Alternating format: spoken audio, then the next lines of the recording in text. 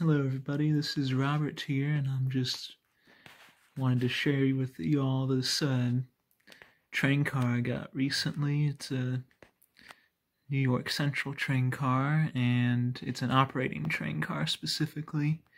It is from MTH, and I just wanted to make a little review video just to show all the features it has. If anyone wanted to purchase one, since MTH doesn't make stuff, like make new equipment anymore, or new train stuff. So this is the box it came in. Here. And have the directions right here as well.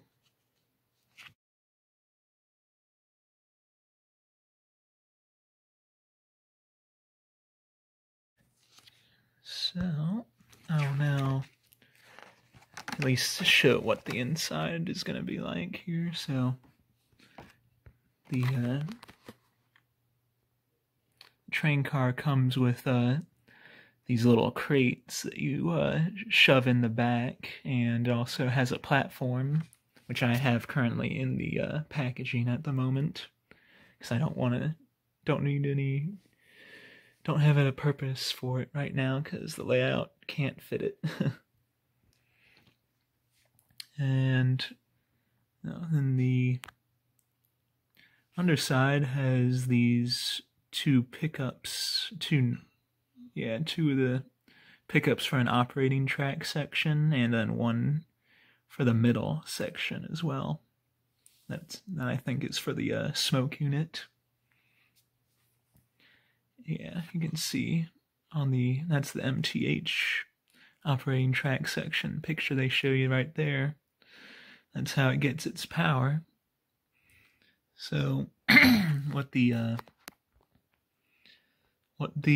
train car does is it opens, and the little worker guy shoves out some dry ice from the train car, and it can fit 3 dry ice cases in it, and it's pretty self-explanatory.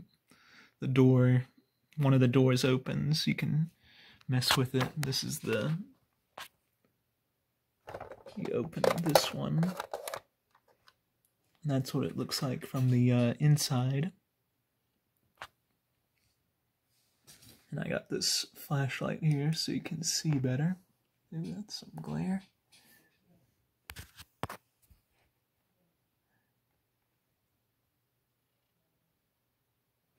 Yeah, so you can see back there that you can see the smoke unit. That's the little black thing. It looks like a smokestack kind of, and then you can see the light in there that also turns on when the train car operates. And then right here, you can open the crates with this right here. And that's how you put them in. You just shove them in there, just like that.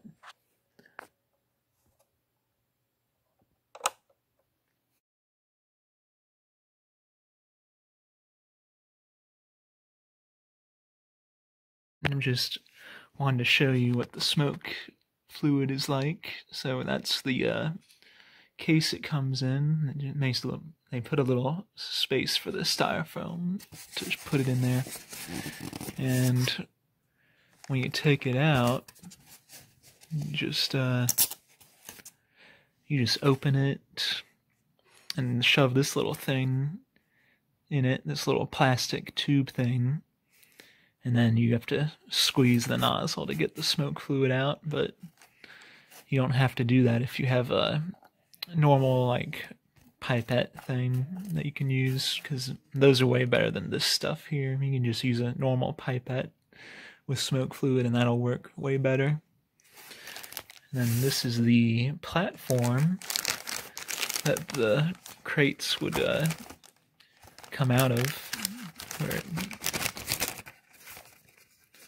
Yeah, that's the bottom side, just in case you wanted to see that. And then this is the outside of it.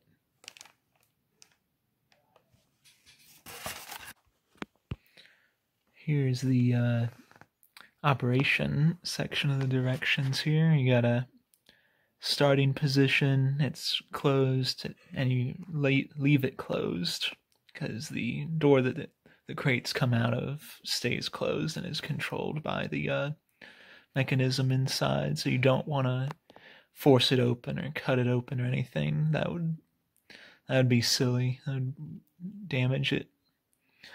And then that's the picture of what will happen when the crates come out. They'll just slide down the ramp. And that's the controller for MTH, but I don't have that. I have a different controller I bought. And then this is the bottom position.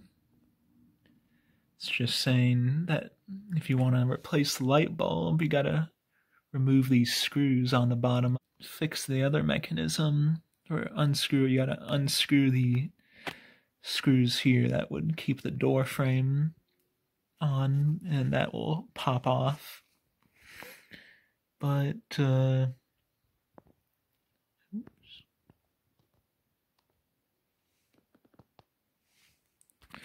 and let's see, also that's what it looks like once you take the complete top off the boxcar. It's pretty interesting, but I don't need to look at that for now because nothing's wrong with it.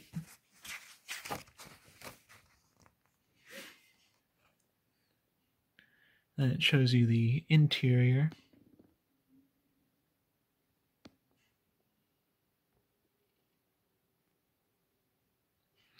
Right there. And that's the discharge slide. So you gotta pop that off, I guess. And then you can mess with